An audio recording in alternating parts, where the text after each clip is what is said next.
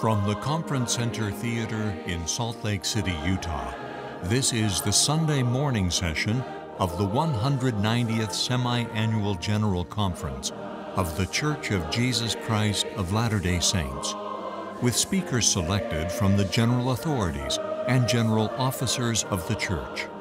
Music for this session is provided by the Tabernacle Choir at Temple Square. This broadcast is furnished as a public service by Bonneville Distribution. Any reproduction, recording, transcription, or other use of this program without written consent is prohibited. President Henry B. Eyring, Second Counselor in the First Presidency of the Church, will conduct this session.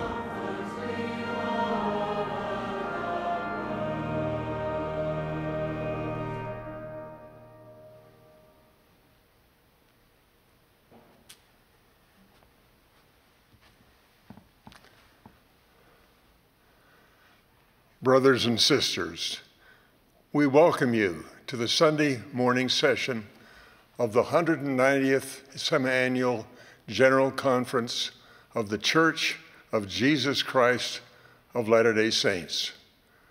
President Russell M. Nelson, who presides at the conference, has asked me to conduct this session. We extend our love and greetings to those of you who are participating in these proceedings throughout the world by radio, television, the internet, or satellite transmission. We acknowledge members of the First Presidency and quorum of the 12 apostles who are seated on the rostrum this morning. The music for this session, which was previously recorded, will be provided by the Tabernacle Choir at Temple Square, under the direction of various conductors and organists. The choir opened this meeting with "Awake and Arise," and will now favor us with "Press Forward, Saints." The invocation will then be offered by Elder Randall K. Bennett of the 70, after which the choir will sing, "If the Savior Stood Beside Me."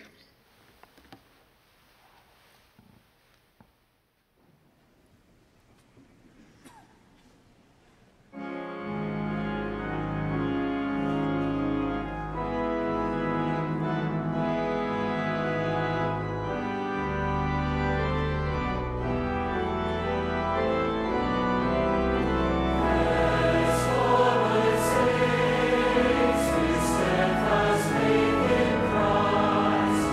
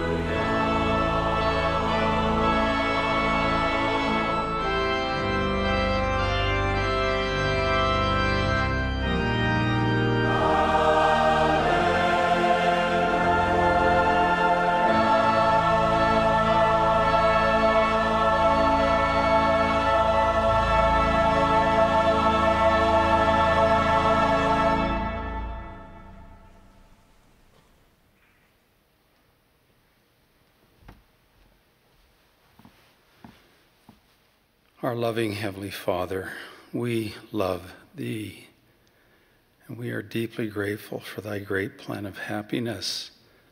We love Thy Son, our Savior Jesus Christ, and are profoundly grateful for His atonement.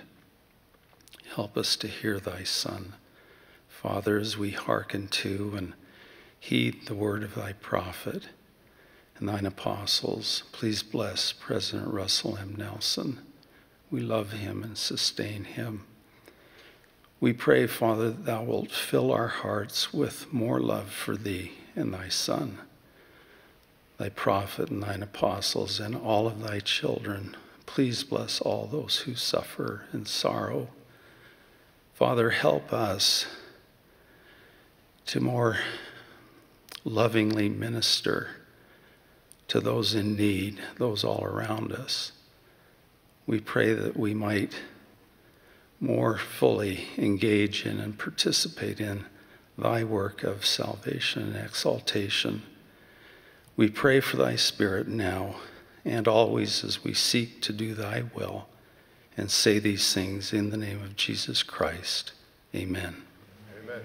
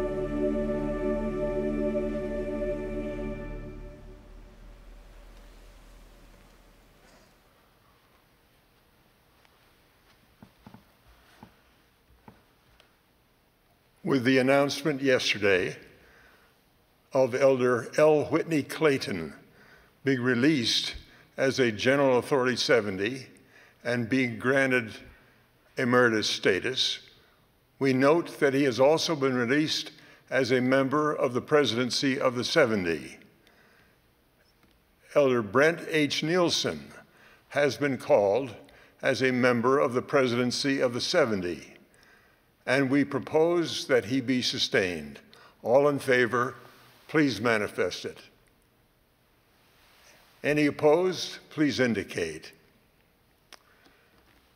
We will now be pleased to hear from President M. Russell Ballard, acting president of the Quorum of the 12 Apostles.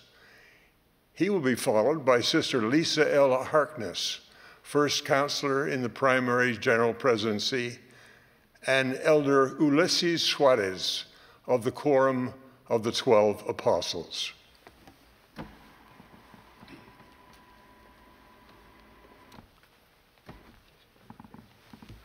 My dear brothers and sisters, during the last week of his mortal ministry, Jesus taught his disciples to watch ye therefore and pray always, that ye may be accounted worthy to escape all these things that shall come to pass, and to stand before the Son of Man. Among the things that shall come to pass before his second coming are wars and rumors of wars, famines and pestilences, and earthquakes in divers places. In the Doctrine and Covenants, the Savior said, and all things shall be in commotion, for fear shall come upon all people. Certainly, we live in a time during which things are in commotion. Many people fear the future, and many hearts have turned away from their faith in God and his Son, Jesus Christ. News reports are filled with accounts of violence, moral denigration, as published online. Cemeteries, churches, mosques, synagogues, and religious shrines have been vandalized. A global pandemic has reached virtually every corner of the earth. Millions of people have been infected, and a million have died. School graduations, church worship services, marriages, missionary service, and a host of other important life events have been disrupted. Additionally, countless people have been left alone and isolated. Economic upheavals have caused challenges for so many, especially for the most vulnerable of our Heavenly Father's children. We have seen people passionately exercising their right to peaceful protest, and we have seen angry mobs riot. At the same time, we continue to see conflicts all around the world. I think often of those of you who are suffering, worried, afraid, or feeling alone. I assure each one of you that the Lord knows you, that he is aware of your concern and anguish, and that he loves you intimately, personally, deeply, and forever. Each night when I pray, I ask the Lord to bless all who are burdened with grief, pain, loneliness, and sadness. I know that other church leaders echo the same prayer. Our hearts individually and collectively go out to you, and our prayers go to God in your behalf. I spent several days last year in the northeastern part of the United States, visiting American and church history sites, attending meetings with our missionaries and our members, and visiting government and business leaders. On Sunday, October 20th, I spoke to a large gathering near Boston, Massachusetts. As I was speaking, I was prompted to say, I plead with you to pray for this country, for our leaders, for our people, and for the families that live in this great nation founded by God. I also said that America and many of the nations of the earth, as in times past, are at another critical crossroads and need our prayers. My plea was not in my prepared remarks.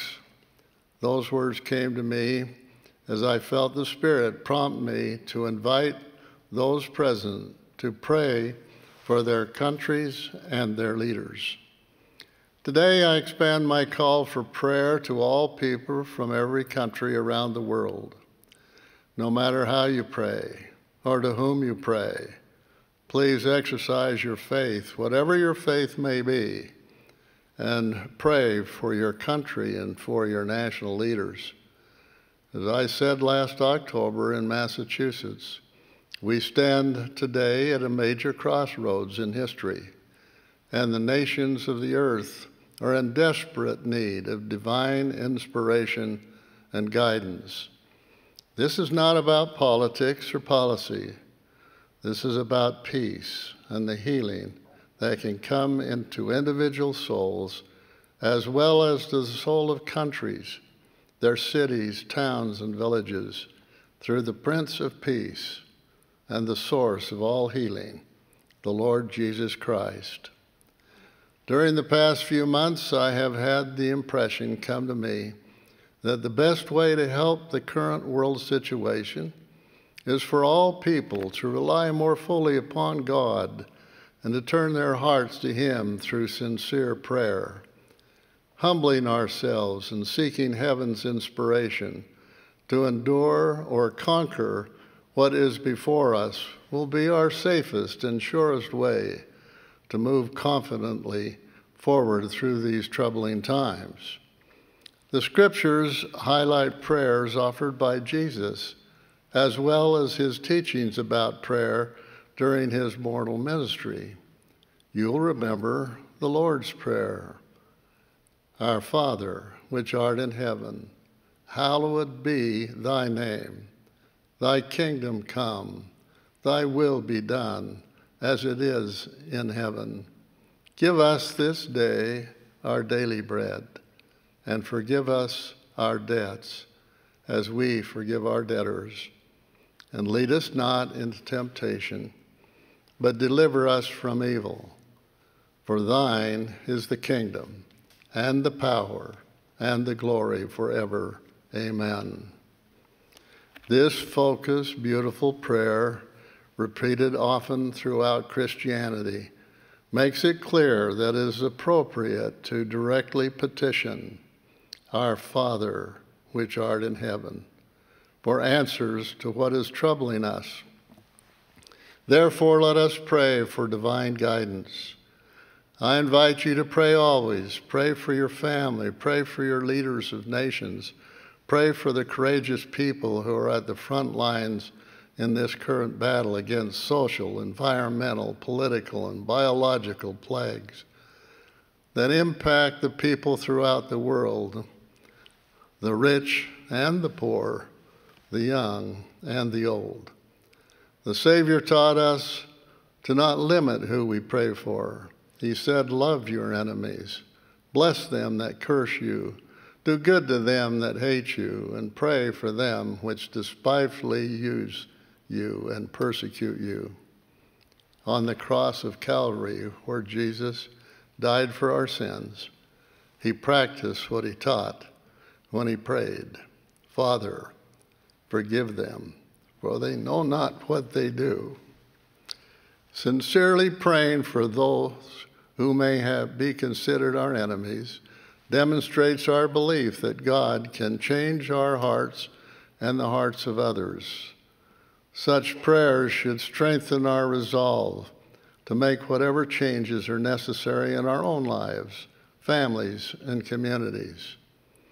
No matter where you live, what language you speak, or the challenges you face, God hears and answers you in his own way and in his own time. Because we are his children, we can approach him to seek help, solace, and a renewed desire to make a positive difference in the world. Praying for justice, peace, the poor, and the sick is often not enough. After we kneel in prayer, we need to get up from our knees and do what we can to help those, both of ourselves and as we help others. The Scriptures are full of examples of people of faith who combine prayer with action to make a difference in their own lives and in the lives of others. In the Book of Mormon, for example, we read about Enos. It has been observed that about 2/3 of his short book describes a prayer or a series of prayers, and the balance tells what he did in consequence of the answers he received.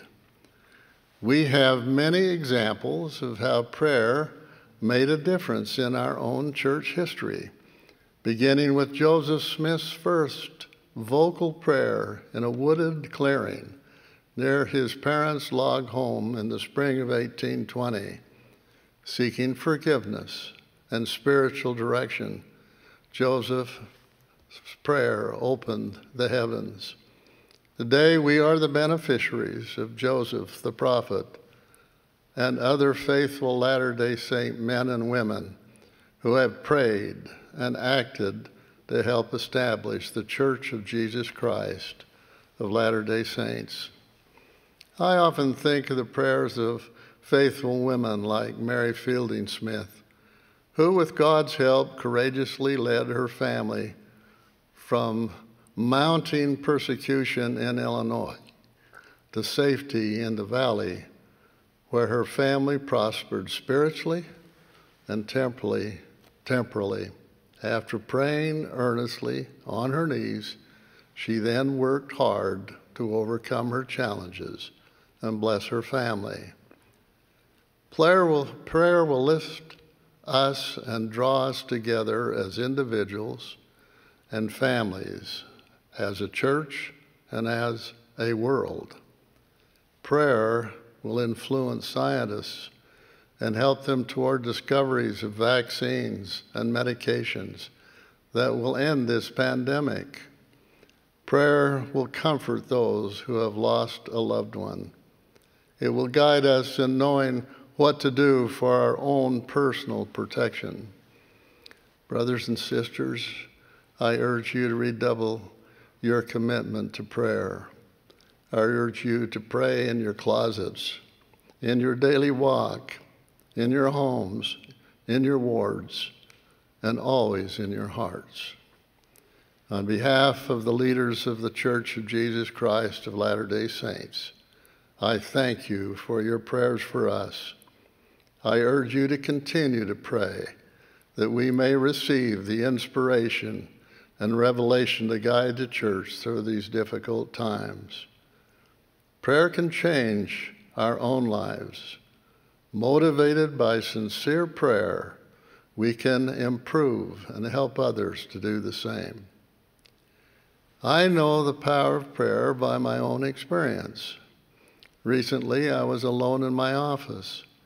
I had just gone through a medical procedure on my hand. It was black and blue, swollen, and it was painful. As I sat at my desk, I could not focus on the important, critical matters because I was distracted by this pain. I knelt in prayer and asked the Lord to help me focus so that I could accomplish my work. I stood and returned to the pile of papers on my desk. Almost immediately, clarity and focus came to my mind, and I was able to complete the pressing matters before me. The world's current chaotic situation may seem daunting as we consider the multitude of issues and challenges, but it's my fervent testimony that if we will pray and ask Heavenly Father for needed blessings and guidance, we will come to know how we can bless our families, neighbors, communities, and even the countries in which we live.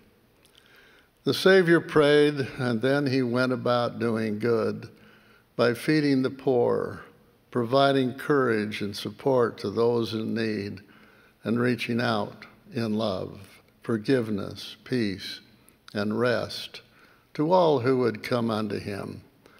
He continues to reach out to us. I invite all church members as well as our neighbors and friends of other faith groups worldwide to do as the Savior counseled his disciples. Watch ye therefore and pray always for peace, for comfort, for safety, and for the opportunities to serve one another. How great is the power of prayer, and how needed are our prayers and faith in God and his beloved Son in the world today. Let us remember and appreciate the power of prayer in the name of Jesus Christ. Amen.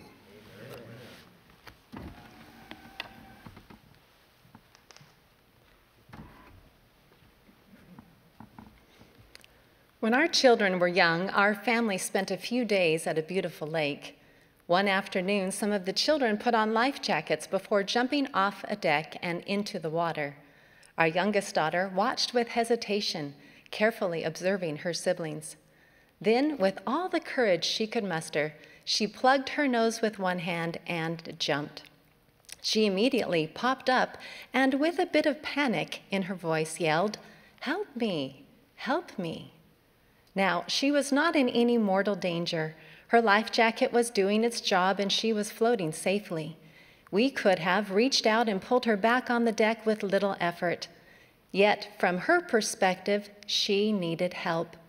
Perhaps it was the chill of the water or the newness of the experience. In any case, she climbed back onto the deck, where we wrapped her in a dry towel and complimented her on her bravery. Whether we are old or young, many of us have, in moments of distress, uttered with urgency words such as, "Help me," "Save me," or "Please, answer my prayer." Such an event happened with Jesus' disciples during his mortal ministry.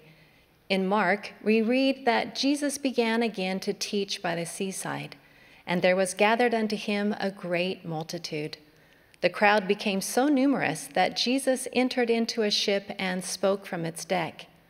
All day long he taught the people in parables as they sat on the shore. And when the evening was come, he said unto his disciples, "Let us pass over unto the other side." And when they had sent away the multitude, they departed from the shore and were on their way across the Sea of Galilee. Finding a spot in the back of the ship, Jesus laid down and quickly fell asleep. Soon there arose a great storm of wind, and the waves beat into the ship so that it was nearly full of water. Many of Jesus' disciples were experienced fishermen and knew how to handle a boat in a storm. They were his trusted, indeed his beloved disciples. They had left jobs, personal interests, and family to follow Jesus. Their faith in him was evident by their presence in the boat. And now their boat was in the middle of a tempest and on the very verge of sinking. We don't know how long they battled to keep the boat afloat in the storm, but they woke Jesus with a bit of panic in their voices, saying, "Master, carest thou not that we perish? Lord, save us, we perish." They called him Master, and that he is. He is also Jesus Christ, the Son of God, the Father of heaven and earth, the Creator of all things from the beginning. From his position in the boat, Jesus arose and rebuked the wind and said unto the raging sea, "Peace, be still." And the wind did cease, and there was a great calm. Ever the master teacher, Jesus then taught his disciples through two simple yet loving questions. He asked, "Why are ye so fearful? Where is your faith?" There is a mortal tendency, even a temptation, when we find ourselves in the middle of trials, troubles, or afflictions, to cry out, "Master, carest thou not that I perish? Save me." Even Joseph Smith pleaded from an awful prison, "O God, where art thou? And where is the pavilion that covereth thy hiding place?" Certainly the Savior of the world understands our mortal limitations, for he teaches us how to feel peace and calm, even when the winds blow fiercely around us and billowing waves threaten to sink our hopes. To those with proven faith, childlike faith, or even the smallest particle of faith, Jesus invites, saying, "Come unto me, believe on my name, learn of me and listen to my words." He tenderly commands, "Repent and be baptized in my name. Love one another as I have loved you, and always remember me." Jesus reassures, explaining, "These things I have spoken unto you, that in me ye might have peace. In the world ye shall have tribulation, but be of good cheer. I have overcome the world." I can imagine that Jesus' disciples in the storm-tossed boat were, of necessity, busy watching the waves crash onto their deck and bailing out the water. I can picture them handling the sails and trying to maintain some semblance of control over their little craft. Their focus was on surviving the moment, and their plea for help was urgently sincere. Many of us are no different in our day. Recent events around the globe and in our nation's communities and families have buffeted us with unforeseen trials. In times of turmoil, our faith can feel stretched to the limits of our endurance and understanding. Waves of fear can distract us, causing us to forget God's goodness, thus leaving our perspective short-sighted and out of focus. Yet it is in these rough stretches of our journey that our faith can be not only tried, but fortified. Regardless of our circumstances, we can intentionally make efforts to build and increase our faith in Jesus Christ. It is strengthened when we remember that we are children of God and that He loves us. Our faith grows as we experiment on the Word of God with hope and diligence, trying our very best to follow Christ's teachings. Our faith increases as we choose to believe rather than doubt, forgive rather than judge, repent rather than rebel. Our faith is refined as we patiently rely on the merits and mercy and grace of the Holy Messiah. While faith is not a perfect knowledge, Elder Neil A. Maxwell said, it brings a deep trust in God whose knowledge is perfect. Even in turbulent times, faith in the Lord Jesus Christ is gritty and resilient. It helps us sift through unimportant distractions. It encourages us to keep moving along the covenant path. Faith pushes through discouragement and allows us to face the future with resolve and squared shoulders. It prompts us to ask for rescue and relief as we pray to the Father in the name of His Son. And when prayerful pleas seem to go unanswered, our persistent faith in Jesus Christ produces patience, humility, and the ability to reverently utter the words, "Thy will be done." President Russell M. Nelson has taught, quote, "We do not need to let our fears displace our faith. We can combat those fears by strengthening our faith. Start with your children. Let them feel your faith even when sore trials come upon you. Let your faith be focused on your loving Heavenly Father and His beloved Son, the Lord Jesus Christ. Teach each precious boy or girl that he or she is a child of God, created in His image with a sacred purpose and potential.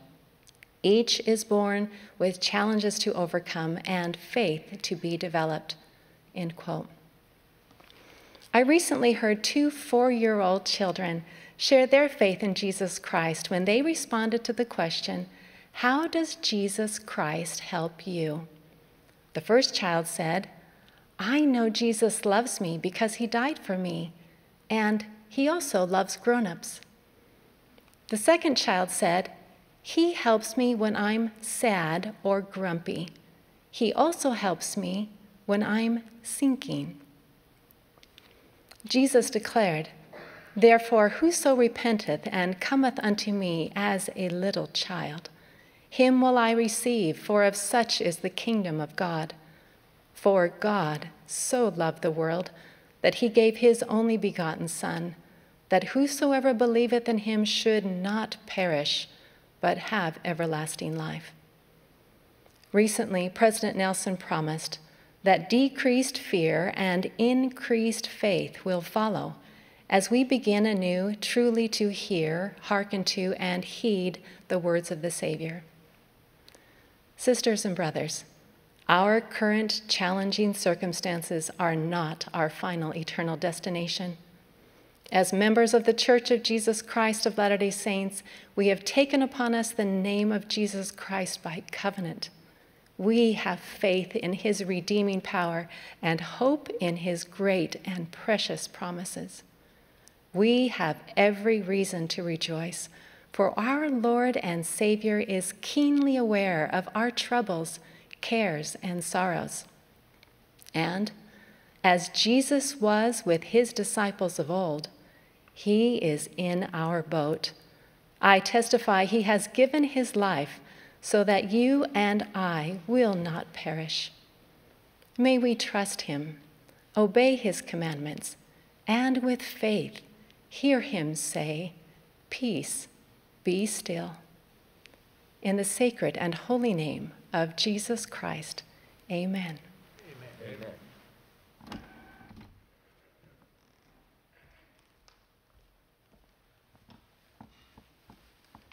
In his poetic hymn of praise, the psalmist declared, "O Lord, thou hast searched me and known me.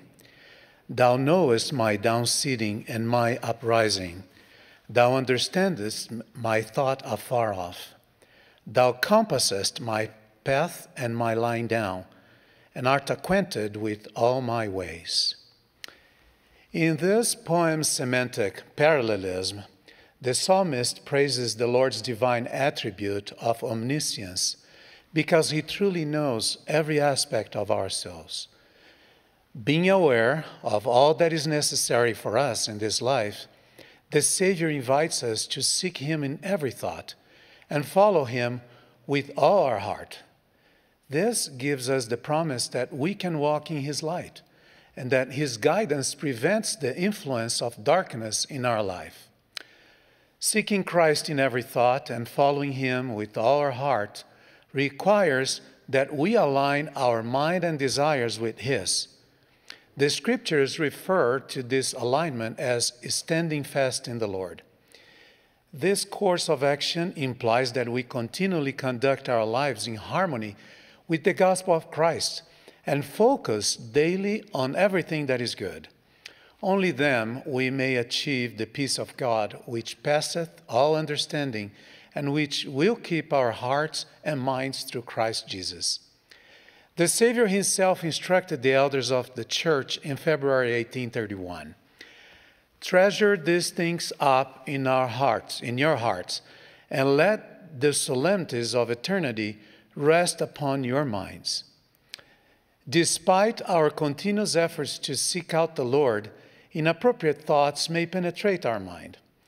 When such thoughts are permitted and even invited to stay, they can shape the desires of our heart and lead us to what we will become in this life and eventually to what we will inherit for eternity.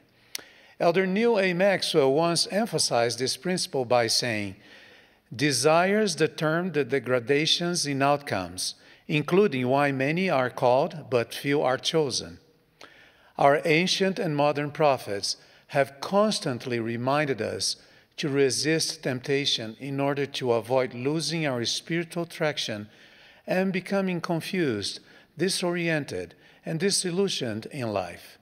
Metaphorically speaking, yielding to temptation is like approaching a magnet with a metal object. The magnet, invisible force, attracts the metal object and holds it tightly. The magnet loses its power over it only when the metal object is placed far from it. Therefore, just as the magnet is unable to exercise power over a faraway metal object, as we resist temptation, it fades away and loses its power over our mind and heart, and consequently over our actions. This analogy reminds me of an experience that a very faithful member of the church shared with me some time ago. This member told me that when she awakened on a particular morning, an improper thought that she never had experienced before unexpectedly entered her mind.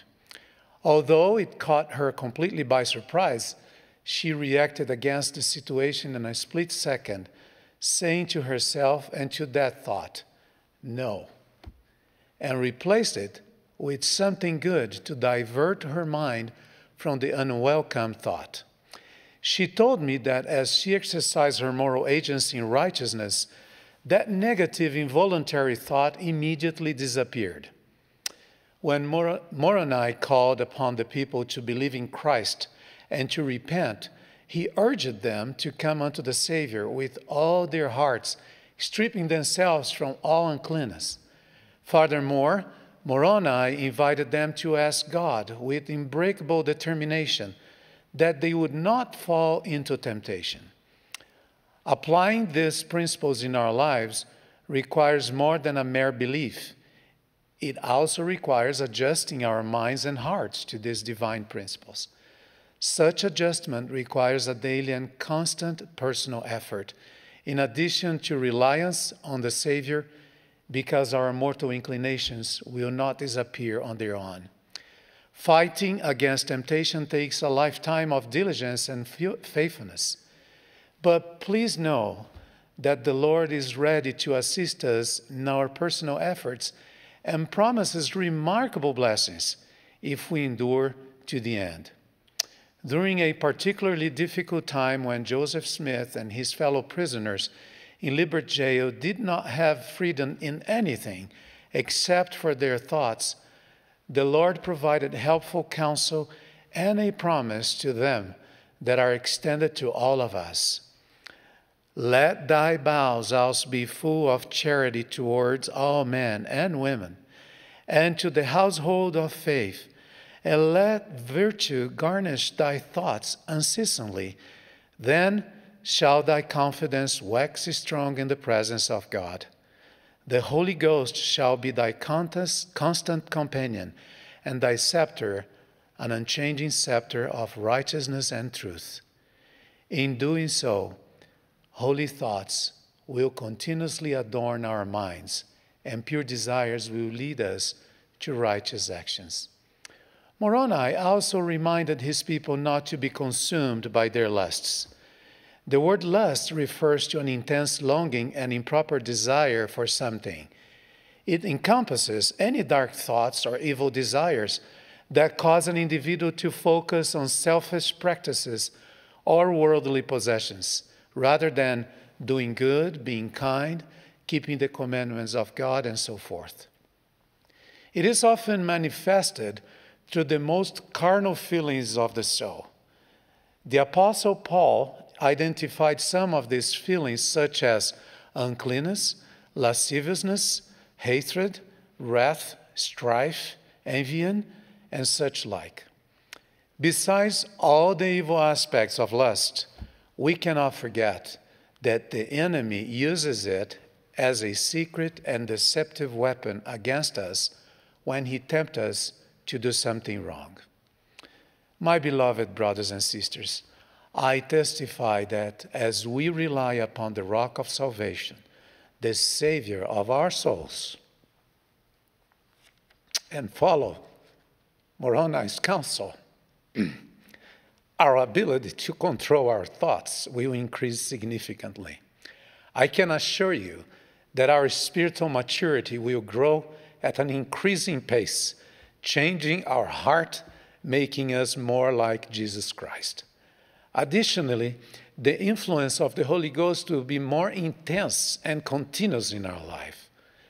Then the enemy's temptations, little by little, will lose their power over us, resulting in a happier and more pure and consecrated life. For those who, for whatever reason, fall into temptation and are dwelling upon unrighteous actions, I assure you that there is a way back, that there is hope in Christ. A few years ago, I had the opportunity to visit with a dear member of the Church of Jesus Christ of Latter-day Saints who went through a very difficult time in his life after committing a major transgression. When I first saw him, I could see a sadness in his eyes, accompanied by a brightness of hope in his countenance. His very expression reflected a humble and changed heart. He had been a dedicated Christian and had been richly blessed by the Lord. However, he had let a single improper thought invade his mind, with them led to others. As he steadily became more and more permissive to these thoughts, soon they took root in his mind and began to grow deep in his heart. He eventually acted upon these unworthy desires, which led him to make decisions against everything that was most precious in his life. He told me that if he had not given place to that foolish thought to begin with, he would not have become vulnerable and susceptible to the temptations of the enemy, temptations that brought so much sadness in his life, at least for a period of time.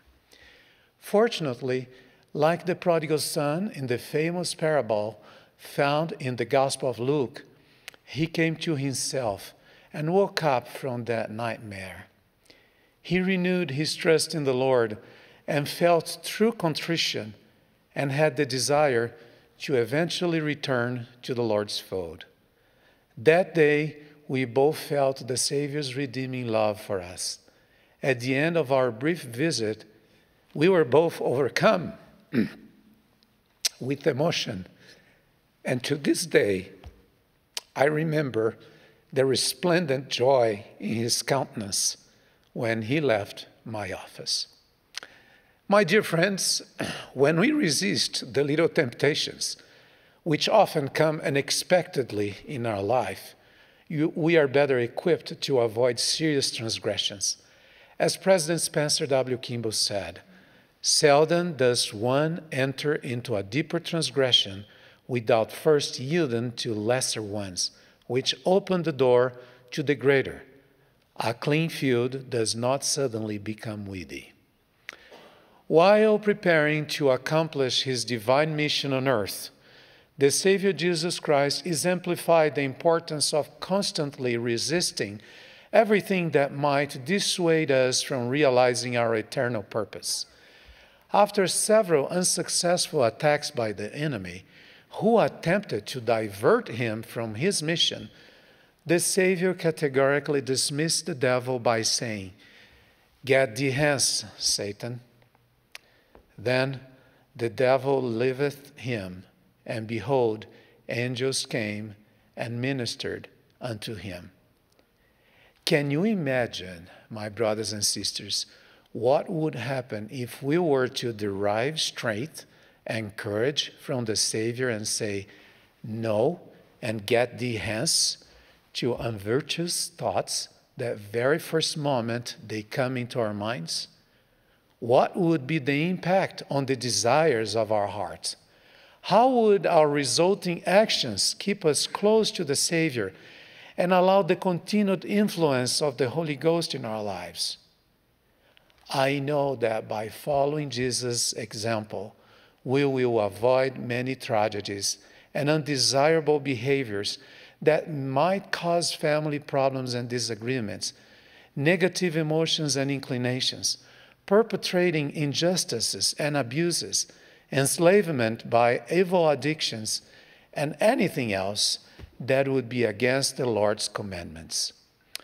In his historic and touching message from April this year, our dear prophet, President Russell M. Nelson, made a promise that all those who are willing to hear him, hear Jesus Christ, and obey his commandments will be blessed with additional power to deal with temptations, struggles, and weakness, and that our capacity to feel joy will increase even during the increasing current turbulence. I testify to you that the promises given by our dear prophet are the promises given by the Savior himself. I invite all of us to hear him in every thought and follow him with all our heart in order to obtain the strength and courage to say no and get the hence to all the things that might bring unhappiness into our life.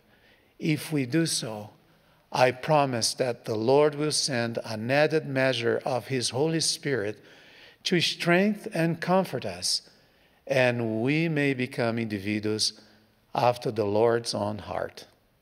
I bear my witness that Jesus Christ lives, and that through him we may triumph over the enemy's evil influences and qualify to live for eternity with him and in the presence of our beloved Father in heaven.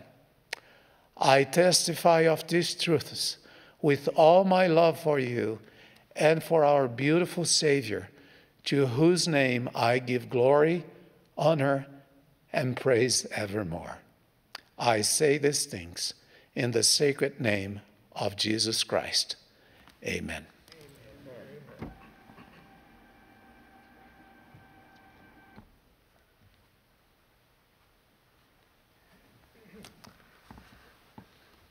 We will now join the choir in singing, "We Thank Thee, O God, for a Prophet." After the singing, we will hear from Elder Carlos A. Godoy of the Presidency of the 70. He will be followed by Elder Neil L. Andersen of the Quorum of the 12 Apostles.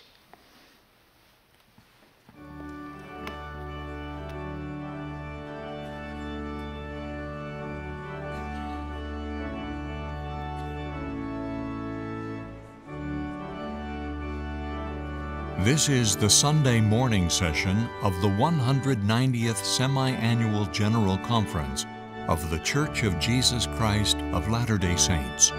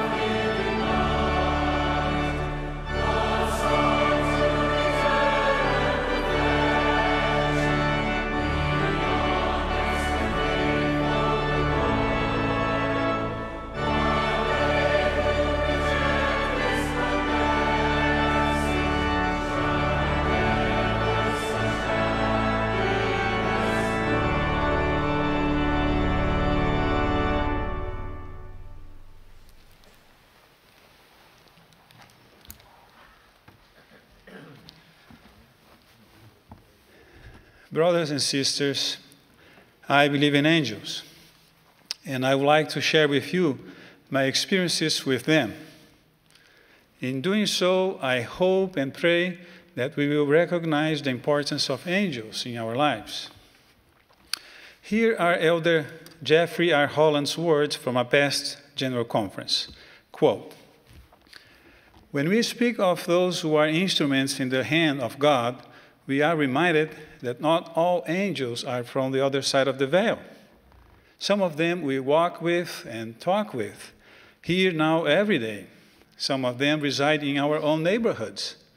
Indeed, heaven never seems closer than when we see the love of God manifested in the kindness and devotion of people so good and so pure that angelic is the only word that comes to mind." Close quote. It is about angels on this side of the veil that I want to talk. The angels that walk among us in our everyday lives are powerful reminders of God's love for us. The first angels that I will mention are the two sister missionaries who taught me the gospel when I was a young man, Sister Vilma Molina and Sister Ivonete Rivich. My younger sister and I were invited to a church activity where we met these two angels. I never imagined how much that simple activity would change my life. My parents and siblings were not interested in learning more about the church at that time. They were not even willing to have the missionaries in our home, so I took the missionary lessons in a church building. That small room in the chapel became my sacred grove.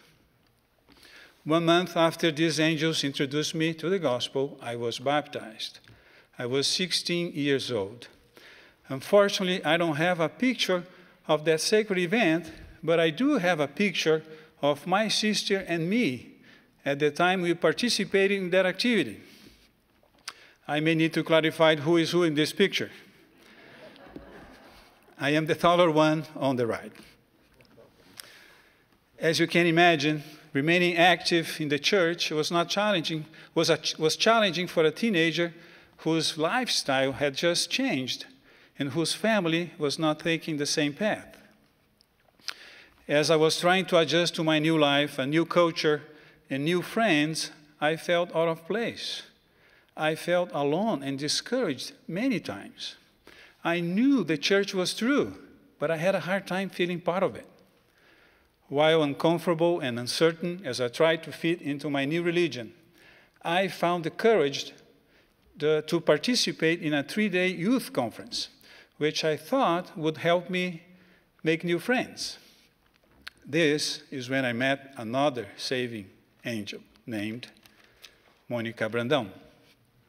She was new in the area, having moved from another part of Brazil. She quickly got my attention, and luckily for me, accepted me as a friend. I guess she looked at me more from the inside than the outside. Because she befriended me, I was introduced to her friends, who then became my friends, as we enjoyed many youth activities I attended later. Those activities were so critical to my integration into this new life. These good friends made a big difference, but not having the gospel taught in my home with a supportive family still put my ongoing conversion process at risk. My gospel interactions in the church became even more crucial to my growing conversion. Then, 2 additional angels were sent by the Lord to help. One of them was Leda Vettori, my early morning seminary teacher. Through her accepting love and inspiring classes, she gave me a daily dose of the good Word of God, which was so needed throughout my day. This helped me to gain the spiritual strength to keep going. Another angel sent to help was the young man president, Marco Antonio Fusco. He was also assigned to be my senior home teaching companion. Despite my lack of experience and different appearance, he gave me assignments to teach in our preschool meetings and home teaching visits. He gave me the chance to act and to learn, and not just be an observer of the gospel. He trusted me more than I trusted myself. Thanks to all these angels and many others I encountered during those important early years, I received enough strength to remain on the covenant path as I gain a spiritual witness of the truth. And by the way, that young angel girl, Monica, after we both submissions, she became my wife. I don't think it was coincidence that good friends, church responsibilities, and nurturing by the good word of God were part of that process. President Hinckley wisely taught, quote, "It is not an easy thing to make the transition incident to joining this church. It means cutting old ties. It means leaving friends. It may mean setting aside cherished beliefs. It may require a change of habits and a suppression of appetites. In so many cases, it means loneliness and even fear of the unknown. There must be nurturing and strengthening during this difficult season of a convert's life." Later he added, "Every one of them needs three things: a friend, a responsibility, and nurturing with the good word of God." Why I'm sharing these experiences with you? First, it is to send a message to those going through a similar process right now. Maybe you are a new convert, or coming back to the church after wandering around for a while, or just someone struggling to fit in. Please do not give up on your efforts to be part of this big family. It is the true church of Jesus Christ. When it comes to your happiness and salvation, it is always worth the effort to keep trying. It is worth the effort to adjust your lifestyle and traditions. The Lord is aware of the challenges you face. He knows you. He loves you. And I promise, He will send angels to help you. In His own words, the Savior said, "I will go before your face. I will be in your right hand, and on your left, my spirit shall be in your heart, and my angels round about you to bear you up." My second purpose for sharing these experiences is to send a message to all members of the church, to all of us. We should remember that it's not easy for new converts, returning friends, and those with a different lifestyle to instantly fit in.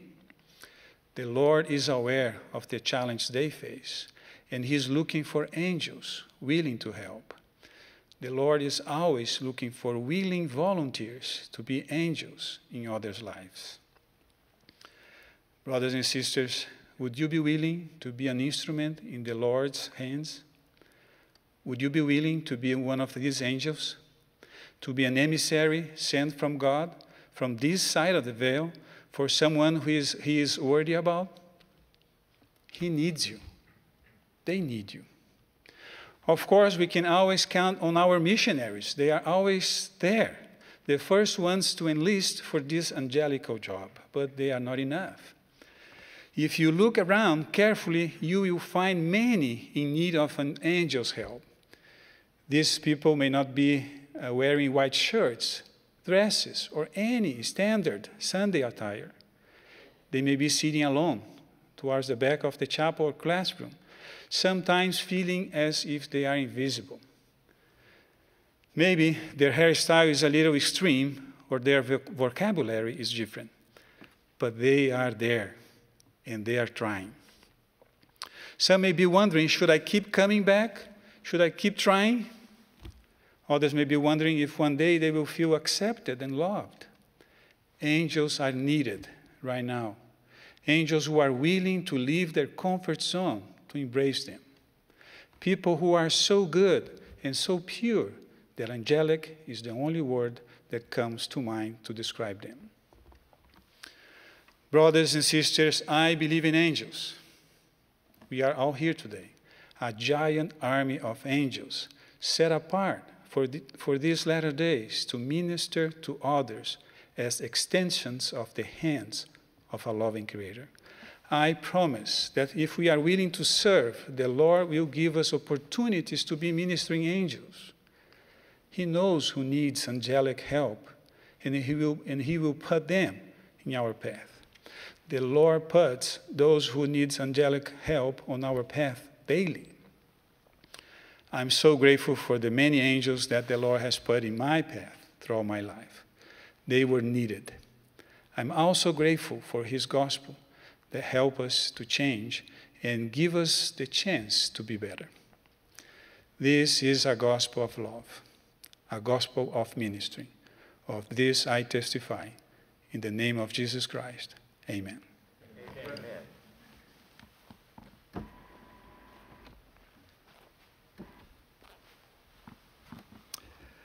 I express my love for you, our beloved friends and fellow believers. I have admired your faith and courage during these past months as this worldwide pandemic has disrupted our lives and taken precious family members and dear friends. During this period of uncertainty, I have felt an unusual gratitude for my sure and certain knowledge that Jesus is the Christ. Have you felt that way? There are difficulties that weigh upon each of us, but always before us is he who humbly declared, "I am the way, the truth, and the life." While we endure a season of physically distancing ourselves from others, we need never endure a season of spiritually distancing ourselves from him who lovingly calls to us, "Come unto me." Like a guiding star in a clear, dark sky, Jesus Christ lights our way. He came to earth in a humble stable. He lived a perfect life. He healed the sick and raised the dead. He was a friend to the forgotten. He taught us to do good, to obey, and to love one another. He was crucified on a cross, rising majestically 3 days later, allowing us and those we love to live beyond the grave. With his incomparable mercy and grace, he took upon himself our sins and our suffering, bringing forgiveness as we repent and peace in the storms of life. We love him. We worship him. We follow him. He is the anchor of our souls. Interestingly, while this spiritual conviction is increasing within us, there are many on the earth who know very little of Jesus Christ. And in some parts of the world, where his name has been proclaimed for centuries, faith in Jesus Christ is diminishing. The valiant saints in Europe have seen belief decline in their countries through the decades. Sadly, here in the United States, faith is also receding. A recent study revealed that in the last 10 years, 30 million people in the United States have stepped away from believing in the divinity of Jesus Christ. Looking worldwide, another study predicts that in the decades ahead, more than twice as many will leave Christianity than those who will embrace it. We, of course, revere the right of each to choose, yet our Heavenly Father declared, "This is my beloved Son. Hear him." I witness that the day will come that every knee will bow and every tongue confess that Jesus is the Christ. How are we to respond to our changing world? While some are neglecting their faith, others are searching for the truth. We have taken upon ourselves the name of the Savior. What more are we to do? Part of our answer may come as we remember how the Lord tutored President Russell M. Nelson in the months prior to his call as president of the church. Speaking 1 year before his call, President Nelson invited us to more deeply study the 2,200 references of the name Jesus Christ listed in the topical guide. 3 months later, in April General Conference, he spoke of how, even in his decades of devoted discipleship, this deeper study of Jesus Christ had greatly affected him.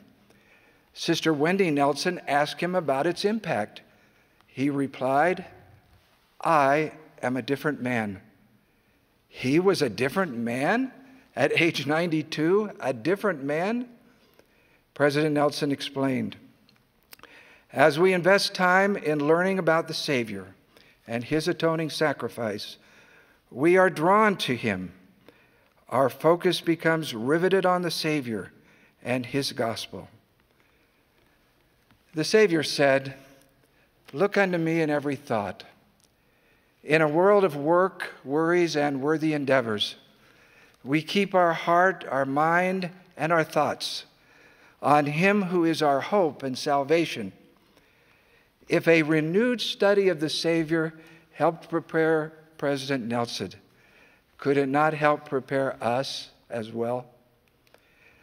In emphasizing the name of the church, President Nelson taught, if we are to have access to the power of the atonement of Jesus Christ, to cleanse and heal us, to strengthen and magnify us, and ultimately to exalt us, we must clearly acknowledge him as the source of that power. President Nelson taught us that consistently using the correct name of the church, something that might seem like a small thing, is not small at all and will shape the world's future. I promise you that as you prepare yourselves as President Nelson did, you too will be different, thinking more about the Savior, speaking of him more frequently and with less hesitation as you come to know and love him even more deeply. Your words will flow more comfortably, as they do when you speak of one of your children or of a dear friend. Those listening to you will feel less like debating or dismissing you and more like learning from you. You and I speak of Jesus Christ, but maybe we can do a little better. If the world is going to speak less of him, who is going to speak more of him? We are, along with other devoted Christians. Are there images of the Savior in our homes? Do we talk often to our children about the parables of Jesus? The stories of Jesus are like a rushing wind across the embers of faith in the hearts of our children. When your children ask you questions, consciously think about teaching what the Savior taught. For example, if your child asks, "Daddy, why do we pray?" you might respond, "That's a great question. Do you remember when Jesus prayed? Let's talk about why he prayed and how he prayed." We talk of Christ. We rejoice in Christ, that our children may know to what source they may look for a remission of their sins. This same scripture adds that we preach of Christ. In our worship services, let us focus on the Savior Jesus Christ and the gift of his atoning sacrifice. This does not mean we cannot tell an experience from our own life or share thoughts from others. While our subject might be about families or service or temples or a recent mission, everything in our worship should point to the Lord Jesus Christ.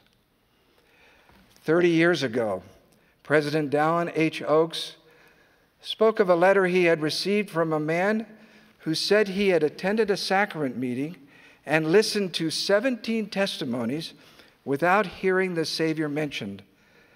President Oaks then noted, "Perhaps that description is exaggerated, but I quote it because it provides a vivid reminder for all of us." He then invited us to speak more of Jesus Christ in our talks and class discussions. I have observed that we are focusing more and more on Christ in our church meetings. Let's consciously continue with these very positive efforts. With those around us, let us be more open, more willing to talk of Christ. President Nelson said, "True disciples of Jesus Christ are willing to stand out, speak up, and be different from the people of the world." Sometimes we think that a conversation with someone needs to result in them coming to church or seeing the missionaries. let the Lord guide them as they are willing, while we think more about our responsibility to be a voice for Him, thoughtful and open about our faith. Elder Dieter F. Uchtdorf has taught us that when someone asks us about our weekend, we should be willing to happily respond that we loved hearing the primary children sing, "I'm trying to be like Jesus." Let us kindly witness our faith in Christ. If someone shares a problem he or she has in their personal life, we might say, "John, Mary, you know that I believe in Jesus Christ. I have been thinking about something He said that might help you." Be more open on social media in talking about your trust in Christ. Most will respect your faith, but if someone is dismissive when you speak of the Savior, take courage in His promise, "Blessed are ye when men shall revile you for my sake, for great is your reward in heaven." We care more about being His followers than being liked by our own followers. Peter counseled, "Be ready always to give an answer for the hope that is in you." Let us talk of Christ. The Book of Mormon is a powerful witness of Jesus Christ. Virtually every page testifies of the Savior and His divine mission. An understanding of His atonement and grace saturates its pages. As a companion to the New Testament, the Book of Mormon helps us better understand why the Savior came to rescue us and how we can more profoundly come unto Him. Some of our fellow Christians are at times uncertain about our beliefs and motives.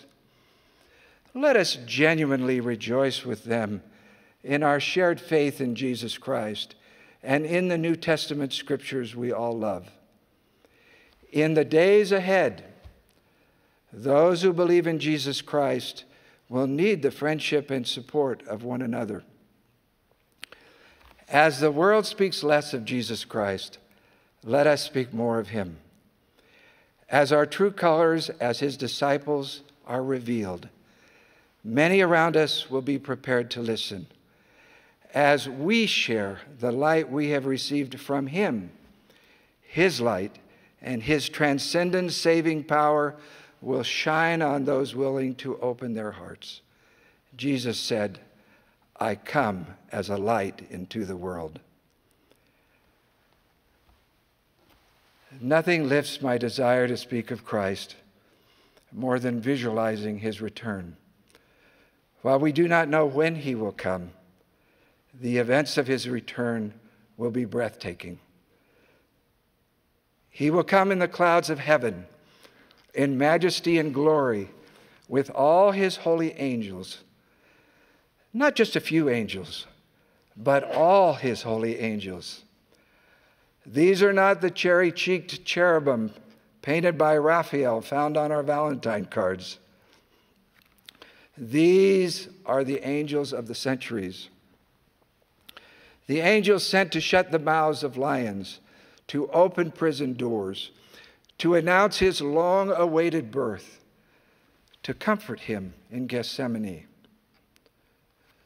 to assure His disciples at His ascension, and to open the glorious restoration of the gospel. Can you imagine being caught up to meet Him, whether on this side or the other side of the veil? That is His promise to the righteous. This amazing experience will mark our souls forever. How grateful we are for our beloved prophet, President Russell M. Nelson, who has lifted our desire to love the Savior and proclaim His divinity. I am an eyewitness to the Lord's hand upon him and the gift of revelation that guides him. President Nelson, we eagerly await your counsel.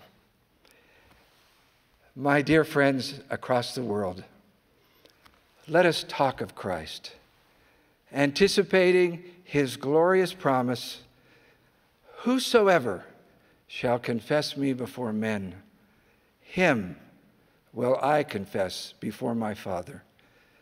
I testify he is the Son of God, in the name of Jesus Christ.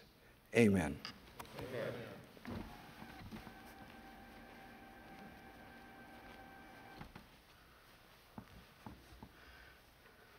We are grateful to the Tabernacle Choir at Temple Square for the beautiful music that has been provided this morning, and to those who have spoken to us thus far.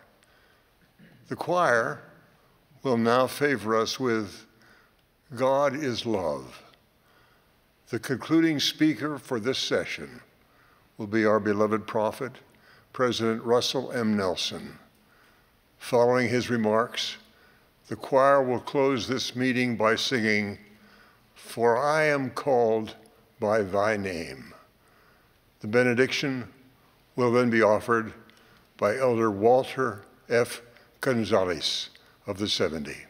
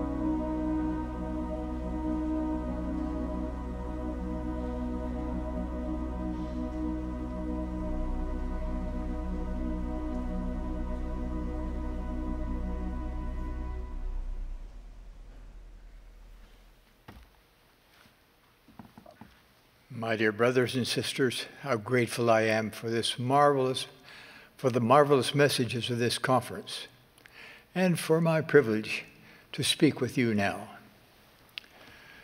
For the more than 36 years I've been an apostle, the doctrine of the gathering of Israel has captured my attention.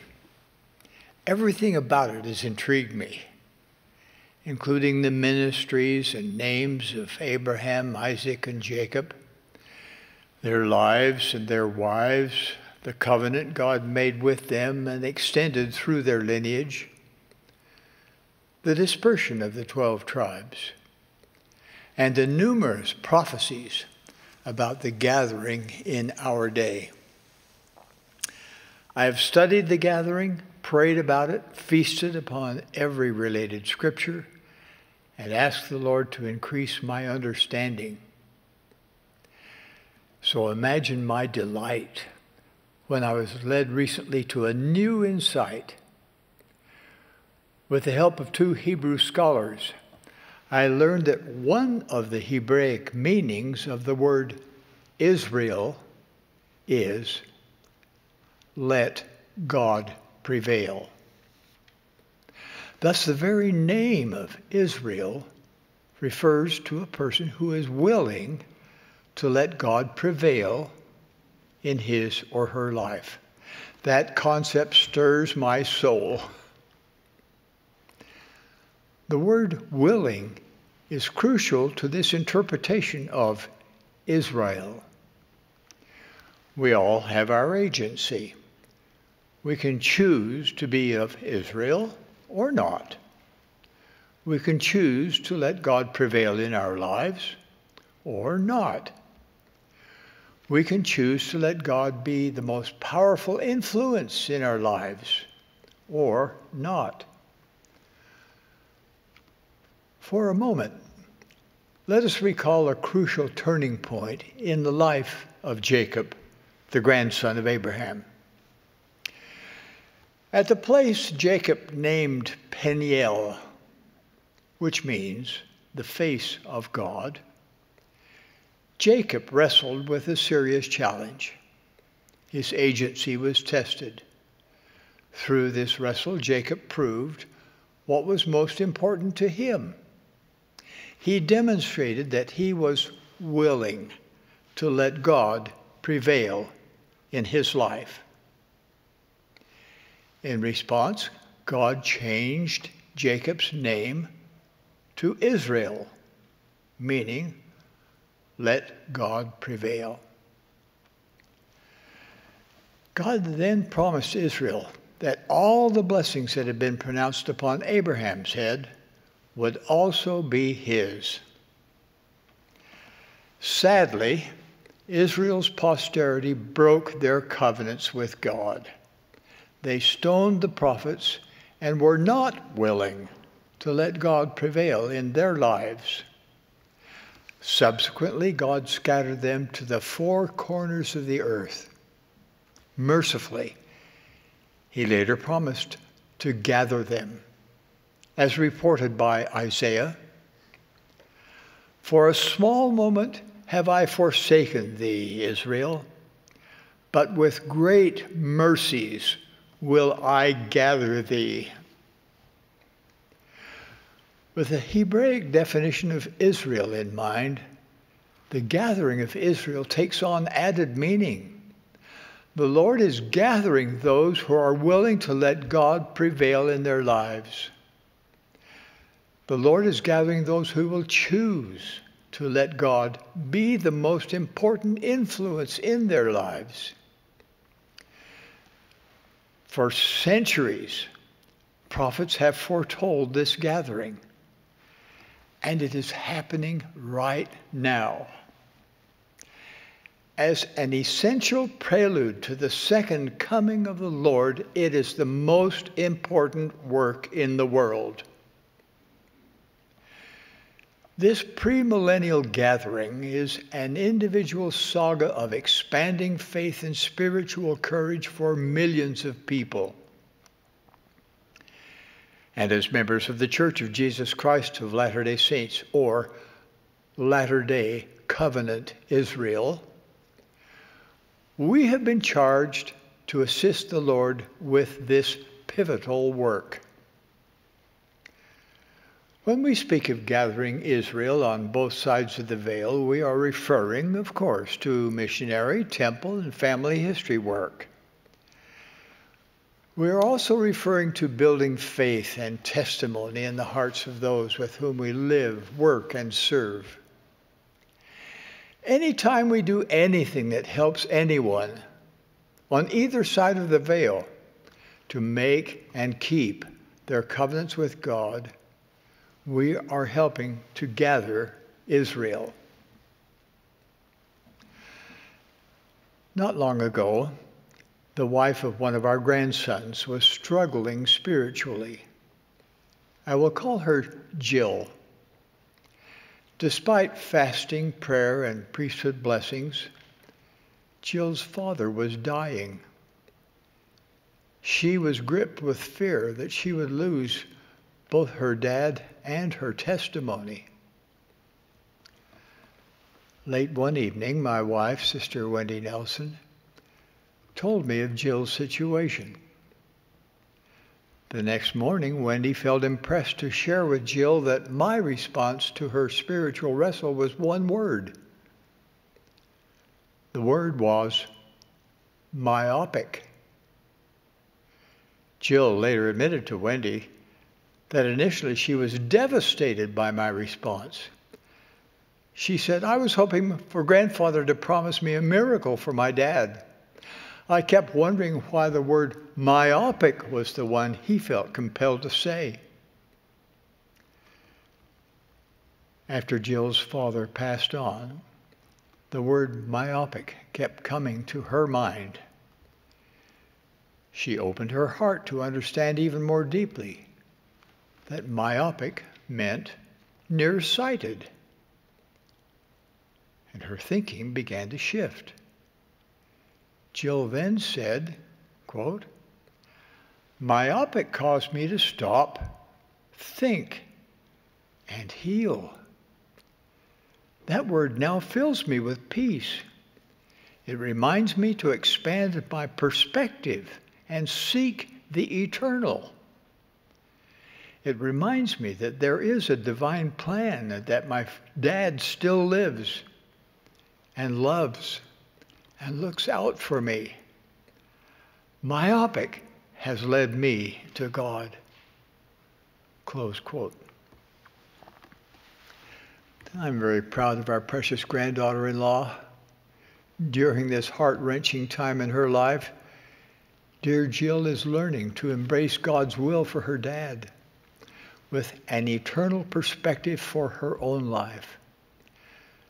By choosing to let God prevail, she is finding peace. If we will allow it, there are many ways this Hebraic interpretation of Israel can help us. Imagine how our prayers for our missionaries and for our own efforts to gather Israel could change with this concept in mind. We often pray that we and the missionaries will be led to those who are prepared to receive the truths of the restored gospel of Jesus Christ. I wonder, to whom will we be led when we plead to find those who are willing to let God prevail in their lives? We may be led to some who have never believed in God or Jesus Christ, but who are now yearning to learn about them and their plan of happiness. Others may have been born in the covenant, but have since wandered away from the covenant path. They may now be ready to repent, return, and let God prevail. We can assist them by welcoming them with open arms and hearts. And some to whom we may be led may have always felt there was something missing in their lives. They too are longing for the wholeness and joy that come to those who are willing to let God prevail in their lives. The gospel net to gather scattered Israel is expansive. There's room for each person who will fully embrace the gospel of Jesus Christ. Each convert becomes one of God's covenant children, whether by birth or by adoption. Each becomes a full heir to all that God has promised the faithful children of Israel. Each of us has a divine potential because each is a child of God. Each is equal in His eyes. The implications of this truth are profound. Brothers and sisters, please listen carefully to what I'm about to say. God does not love one race more than another. His doctrine on this matter is clear. He invites all to come unto Him, black and white, bond and free, male and female. I assure you that your standing before God is not determined by the color of your skin. Favor or disfavor with God is dependent upon your devotion to God and His commandments, and not to the color of your skin. I grieve that our black brothers and sisters during the world over are enduring the pains of racism and prejudice. Today I call upon our members everywhere to lead out in abandoning attitudes and actions of prejudice. I plead with you to promote respect for all of God's children. The question for each of us, regardless of race, is the same. Are you willing to let God prevail in your life? Are you willing to let God be the most important influence in your life? Will you allow His words, His commandments, and His covenants to influence what you do each day? Will you allow His voice to take priority over any other? Are you willing to let whatever He needs you to do take precedence over every other ambition? Are you willing to have your will swallowed up in His? Consider how such willingness could bless you. If you are unmarried and seeking an eternal companion, your desire to be of Israel will help you decide whom to date and how. If you are married to a companion who has broken his or her covenants, your willingness to let God prevail in your life will allow your covenants with God to remain intact. The Savior will heal your broken heart. The heavens will open as you seek to know how to move forward. You do not need to wander or wonder. If you have sincere questions about the gospel or the church, as you choose to let God prevail, you will be led to find and understand the absolute, eternal truths that will guide your life and help you to stay firmly on the covenant path. When you are faced with temptation, even if the temptation comes when you are exhausted or feeling alone or misunderstood, imagine the courage you can muster as you choose to let God prevail in your life, as you plead with Him to strengthen you. When your greatest desire is to let God prevail, to be part of Israel, so many decisions become easier. so many issues become non-issues. You know how best to groom yourself. You know what to watch and read, where to spend your time, and with whom to associate. You know what you want to accomplish, and you know the kind of person you really want to become. Now, my dear brothers and sisters, it takes both faith and courage to let God prevail. It takes persistent, rigorous spiritual work to repent and to put off the natural man through the atonement of Jesus Christ. It takes consistent daily effort to develop personal habits, to study the gospel, to learn more about Heavenly Father and Jesus Christ, and to seek and respond to personal revelation. During these perilous times of which the Apostle Paul prophesied, Satan is no longer even trying to hide his attacks on God's plan. Emboldened evil abounds. Therefore, the only way to survive spiritually is to be determined to let God prevail in our lives, to learn to hear his voice, and to use our energy to help gather Israel. Now, how does the Lord feel about people who will let God prevail? Nephi summed it up well. The Lord loveth those who will have him to be their God. Behold, he loved our fathers, and he covenanted with them. Yea, even Abraham, Isaac, and Jacob. And he remembers the covenants which he has made. Close quote. And what is the Lord willing to do for Israel? The Lord has pledged that he will fight our battles, and our children's battles, and our children's children's battles, to the third and fourth generation.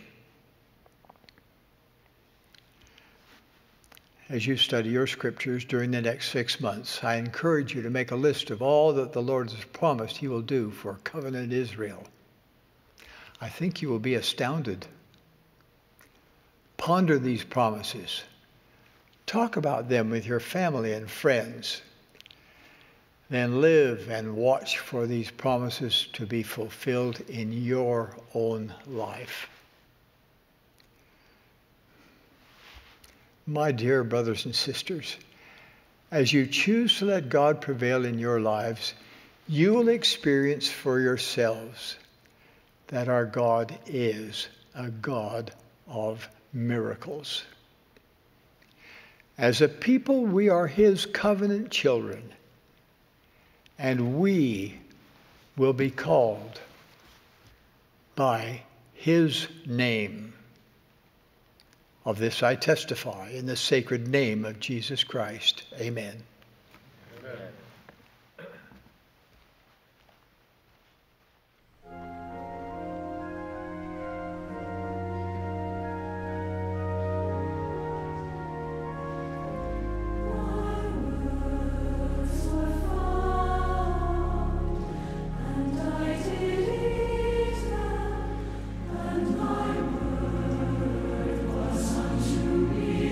Joy and rejoicing.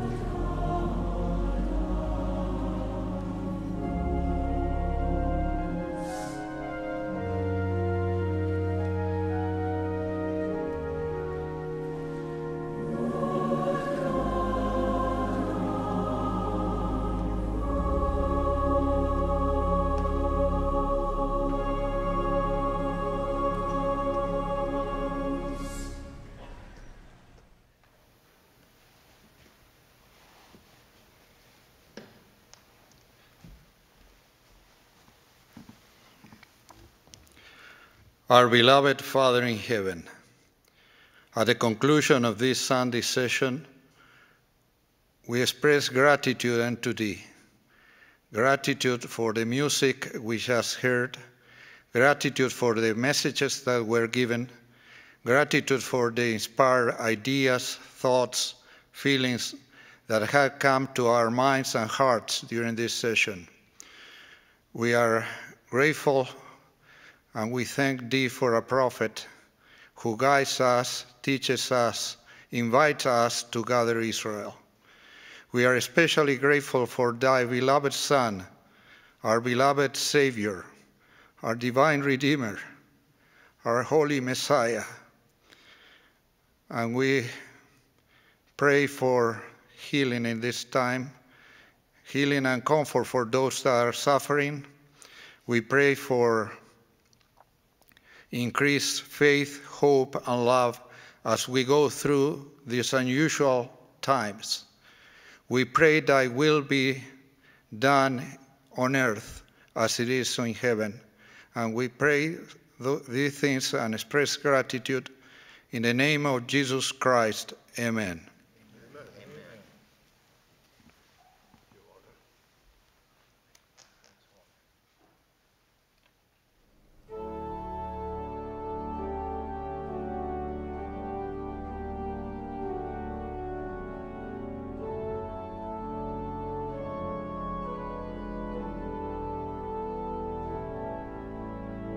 This has been a broadcast of the Sunday morning session of the 190th Semi-Annual General Conference of The Church of Jesus Christ of Latter-day Saints.